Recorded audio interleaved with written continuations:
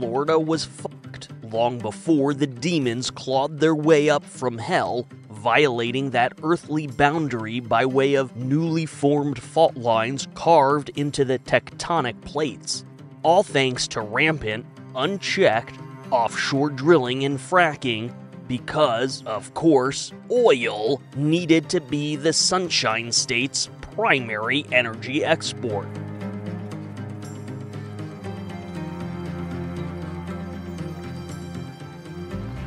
And then there were the seasonal swarms of Policia nearctica.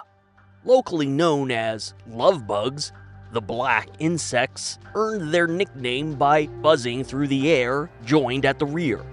Originally, the swarms were little more than an aesthetic nuisance to drivers up and down the interstate, damaging automotive paint jobs and driving seasonal fluctuations in the sales of windshield washer fluid. But then scientists attempted to cull the lovebug population and reduce the swarms by introducing a virus that would modify the genetic code of the dominant female lovebug. The genetic modification was designed to cause the bug to be self-limiting and unable to survive to adulthood. It was the same technique that had been successfully used on mosquitoes. But in Florida, even nature has its own rules. The genetic modification made the lovebug swarms denser and longer lasting, turning the insect guts, that minor aesthetic nuisance that pitted paint jobs across the state, toxic. The seasonal swarms swept the state, forcing people indoors for months at a time. As soon as one swarming population was brought under control, another spun up. After 2 years of devastating the Florida economy, and a non-unsubstantial but criminally undercounted and underdocumented human death toll, the swarms began migrating north.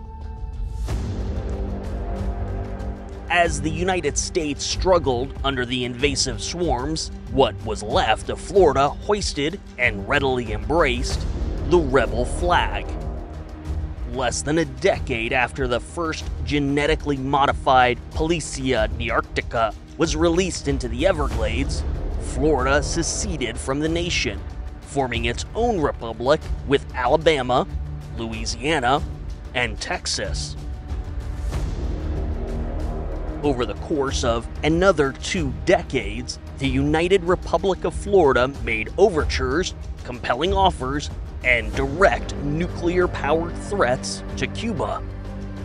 When the newly formed volcano 80 miles north of Havana erupted, an invading force from the United Republic of Florida swept in, not unlike their Policia nearctica forebears, and seized control of the island country.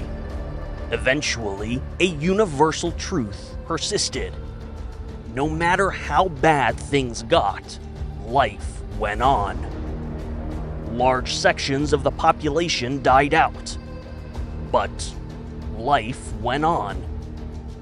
Jobs were lost, but life went on.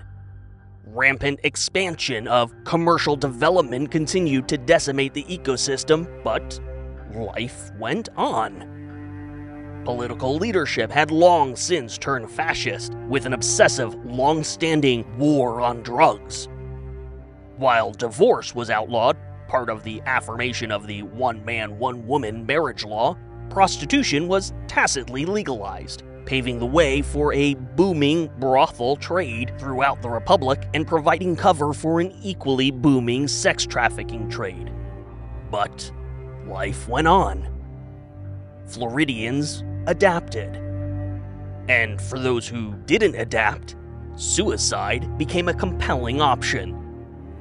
Politicians stigmatized the poor and less fortunate, calling them drags on the economy and bad investments for the Republic's dwindling welfare programs. It was cheaper to make cyanide available as an over-the-counter purchase at every drugstore and pharmacy throughout the United Republic of Florida. The rate of suicide exploded, and life went on.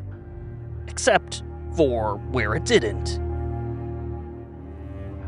Welcome to Florida.